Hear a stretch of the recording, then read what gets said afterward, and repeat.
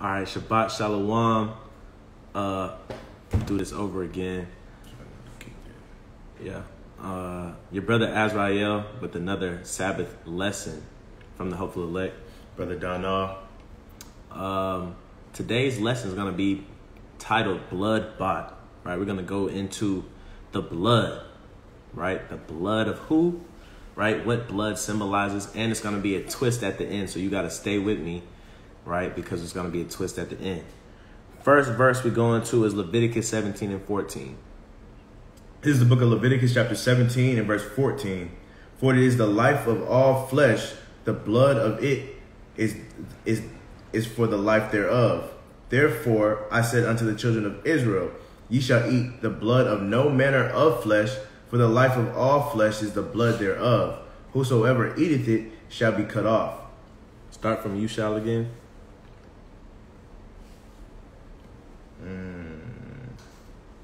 Ye shall eat the blood of no manner of flesh, for the life of all the flesh is the blood thereof. Whosoever eateth it shall be cut off.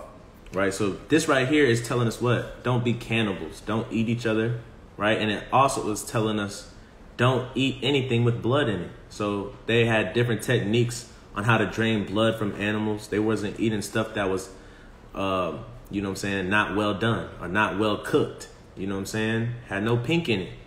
Everything was cooked thoroughly and drained with different arteries and veins, right? Thoroughly. Because the life was in the blood. So if you had any bit of blood in there, there was life in there. All right. So with that being said, let's go to John chapter 6 and verse 55.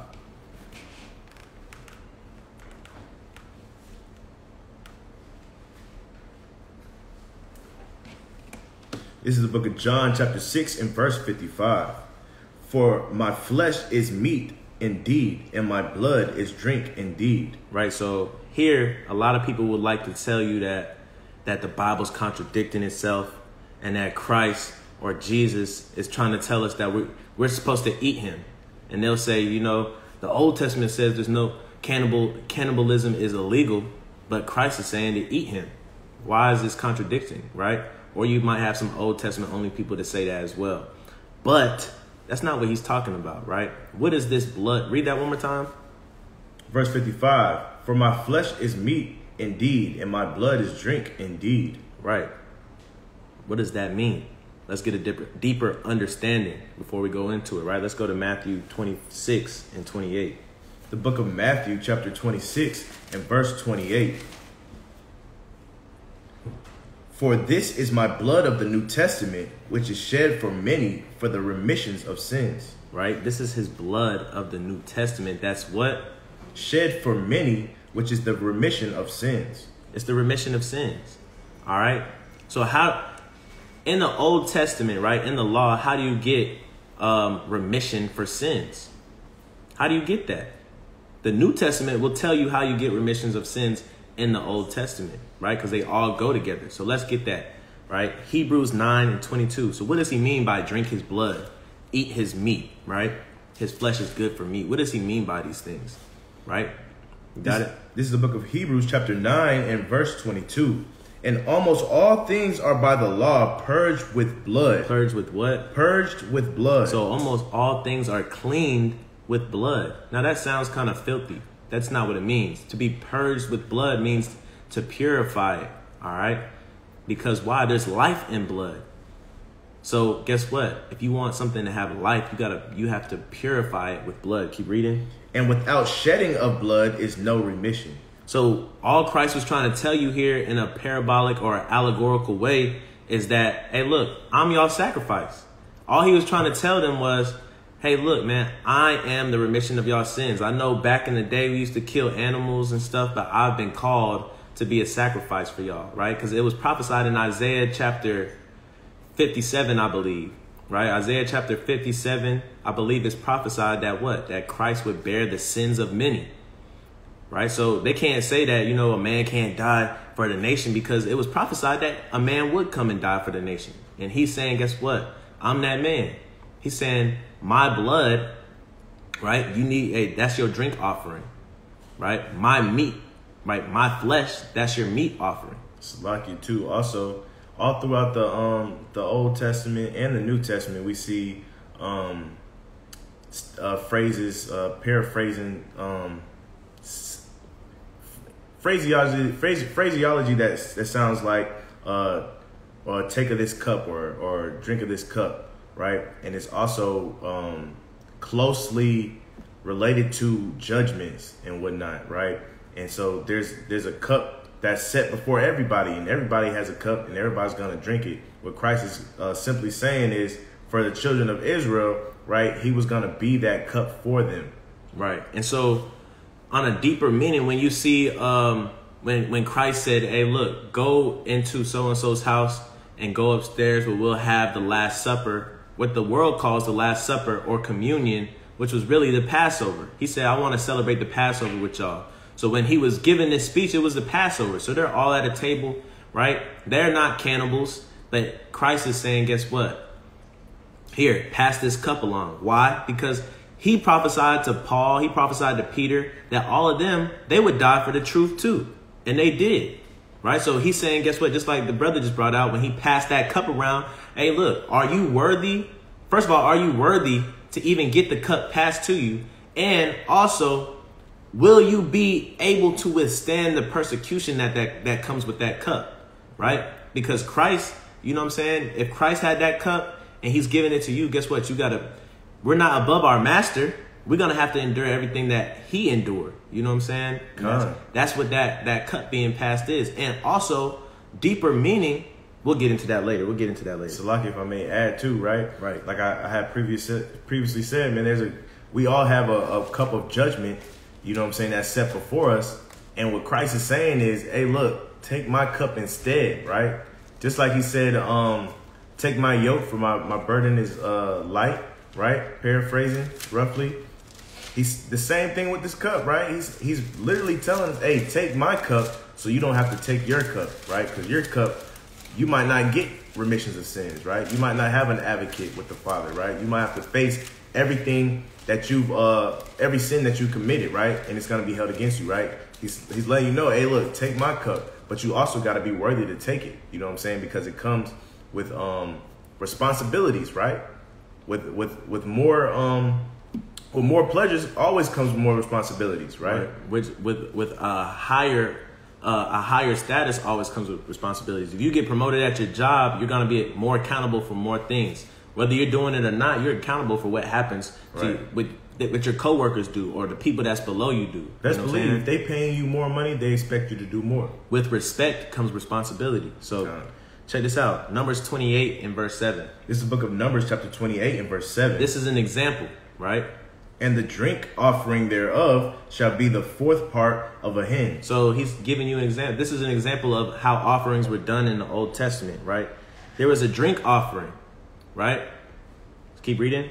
For the one lamb in the holy place shalt thou cause the strong wine to be poured unto the Lord for a drink offering. Right. So there was also a food offering and there was a drink offering, right?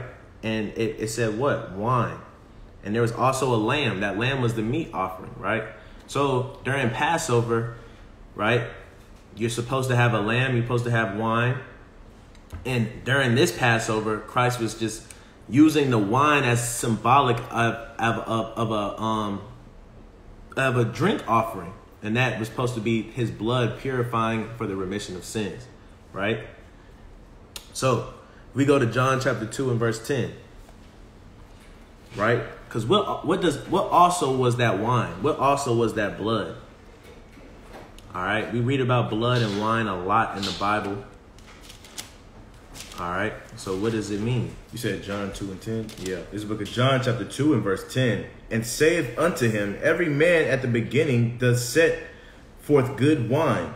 And when men have well drunk, then that which is worse, but thou hast kept the good wine until now. Right? So it said, every man at the beginning does set forth good wine, right? Meaning when you go to a wedding, you go to any feast, everybody, that's why a lot of people hate to show up late, because there might not be any food left out. You might get the bottom, the crumbs of stuff. Everything at the beginning of a feast is glorious, right? Everybody's taking pictures of the food and the cakes and the desserts and everything. The best stuff is at the beginning. Then they start bringing the leftovers and the stuff that was held in the refrigerator and stuff like that out later, right? So here at a wedding, this man tasted of this wine. We all heard about how Christ turned water into wine, all right?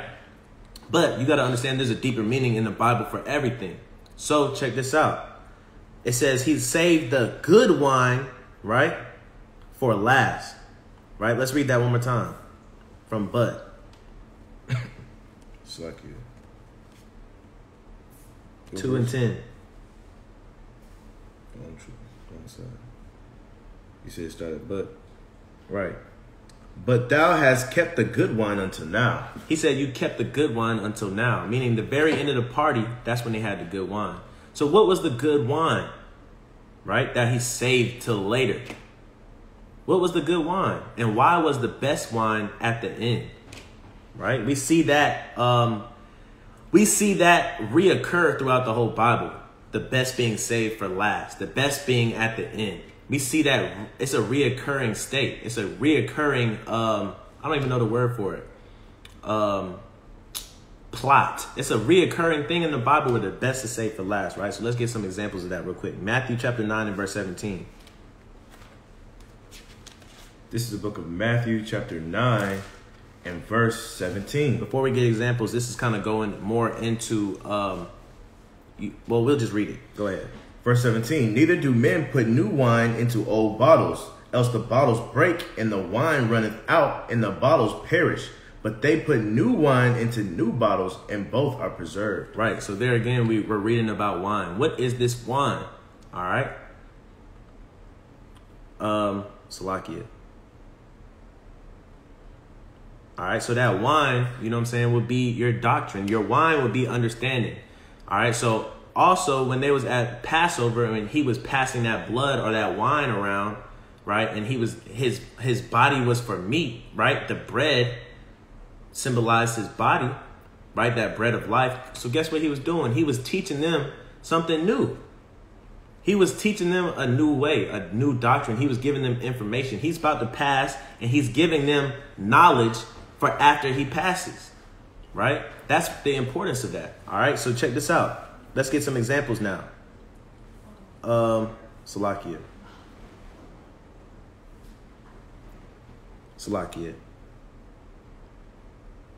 Go to Hebrews 8 and 8.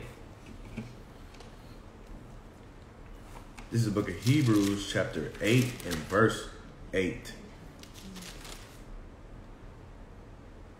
And it reads, for finding fault with them, he saith, behold, the days come, saith the Lord, when I will make a new covenant with the house of Israel and with the house of Judah. Right. So there goes, you know what I'm saying, that new covenant, right? By blood.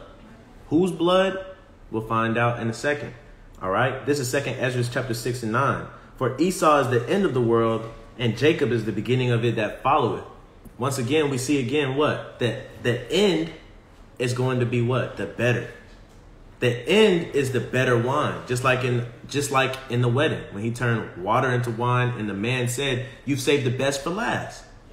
We see that reoccur in the Bible all the time, right? So get Genesis 25 and 26.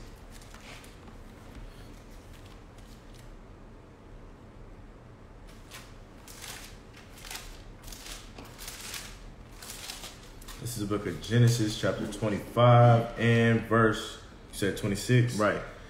And after that came his brother out, and his hand took hold on Esau's heel, and his name was called Jacob, and Isaac was 80 years old when she bare them. Right. So guess what? This is just adding to what we just read, right? Esau is the beginning of the world. Wait, no. Esau is the end of the world. Jacob is the beginning of it that followeth. So when he came out grabbing onto that heel, what was the purpose of him grabbing onto that heel? We were cleaving onto these other things in the world, but guess what? In the new world to come, they'll be cleaving on to us. All right.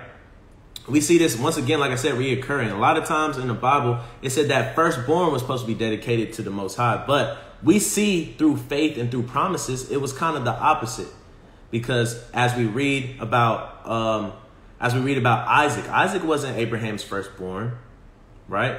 As we read about Jacob, he wasn't the firstborn. When we read about Joseph, when Joseph was so loved by his Joseph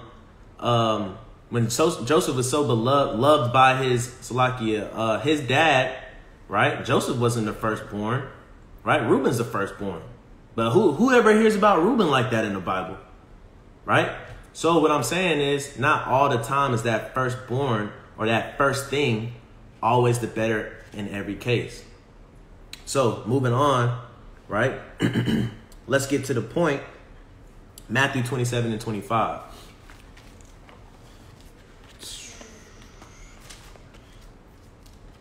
This is Matthew chapter 27 and verse 25, right? And it reads, "Then answered all the people and said, his blood be on us and our children." And on our children, right? Read that one more time. Then answered all the people and said, his blood be on us and all our children. Read that. Then answered all the people and said, his blood be on us and on our children. Right. You got to read that right, man. You What know, I said? you said you messed it up a few times. I did. You did. But, you know what I'm saying? We got to read it as it's written. You know, they used to kill kings and priests back then, if you did. You know what I'm saying? For little tiny things. So we got to make sure we're very particular. Anyway, Matthew 27 and 25, the people, after they crucified Christ, or before they crucified Christ, were saying, hey, look, the blood be on us, right? And they were pretty much saying, hey, look, we're sure of our decision. If it's wrong, let his blood be on us. But this is the twist that I'm going to put on it, right? Because when we're in the Christian church, we grow up in the Christian church, people always say, plead the blood. I plead the blood. Pray that God's blood covers us. You know what I'm saying? But we didn't know what we was doing back then when we were saying his blood be on us and our children. We thought we was getting rid of a heretic. We thought we was getting rid of a madman. We thought we was getting rid of somebody that was crazy. All right? So they said his blood be on us and all our children. You had something? Just a quick precept. Go ahead. This is John 11 and verse number 50. Nor consider that it is expedient for us that one man should die for the people, and that the whole nation perish not. Verse 51. And this spake he not of himself, but being high priest that year, he prophesied that Jesus Christ, Hamashiach Yahushua, should die for that nation. Right. So, guess what? Even though they killed him and they said his blood be on our hands, guess what? There was a deeper play in action. There was a deeper plan in action, right? So let's go to 2 Samuel 24 and 10.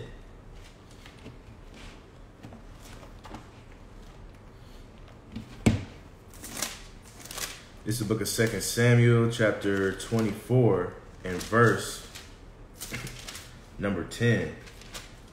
Salakia. No, don't go to verse 10. Go to verse 1 first. Verse 1.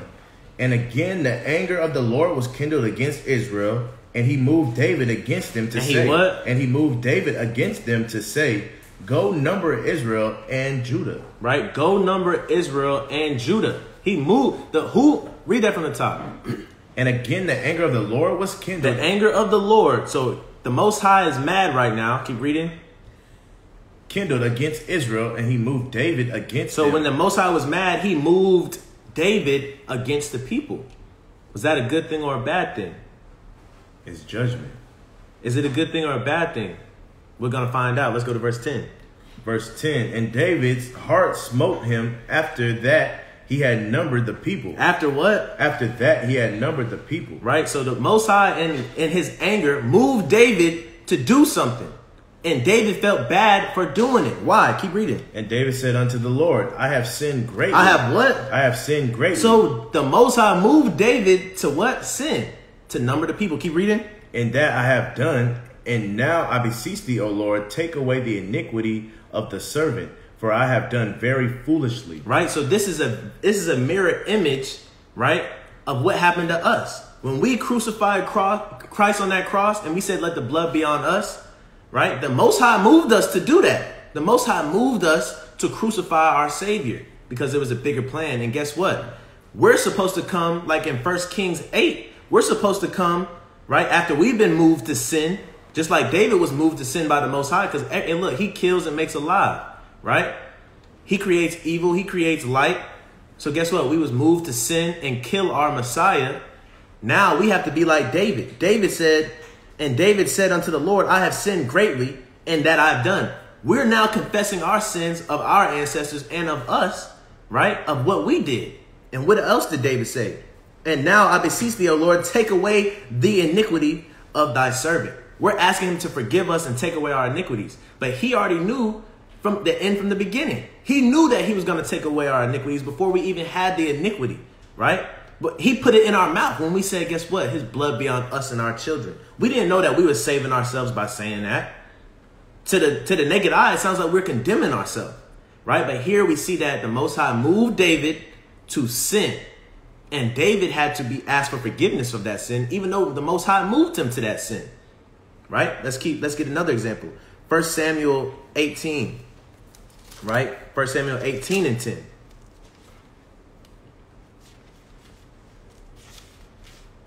This is the book of 1 Samuel chapter 18. Come on, man. You got to be quicker than this. And verse, I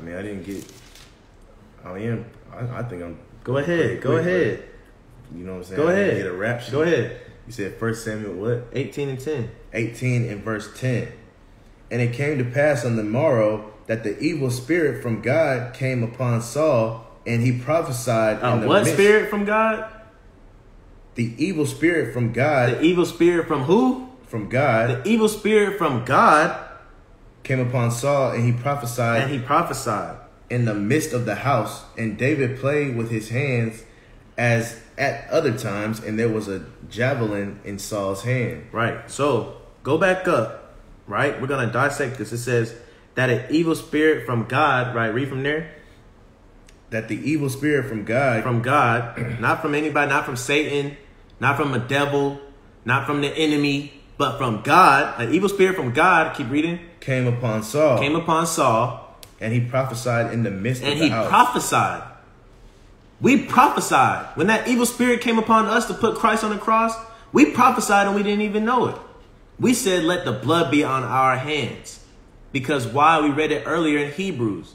Because without blood, there's no remission of sins. If we didn't say that, if Christ wasn't crucified and his blood wasn't on us as a people, guess what? We wouldn't have remission of sins. So last one I'm going to get is Proverbs 20 and 24.